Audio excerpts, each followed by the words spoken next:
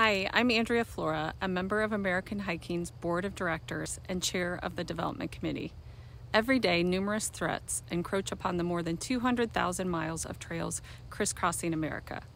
And every day, American Hiking Society is working to help protect your favorite trails today and for future generations through their advocacy efforts, trail stewardship programs, and annual National Trails Day event.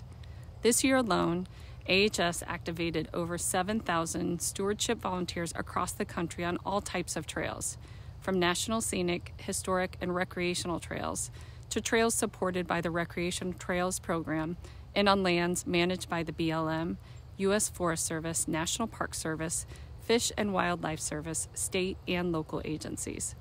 Together, AHS volunteers tackled various trail projects, including trail maintenance, trail cleanups, and building new trails for hikers to enjoy.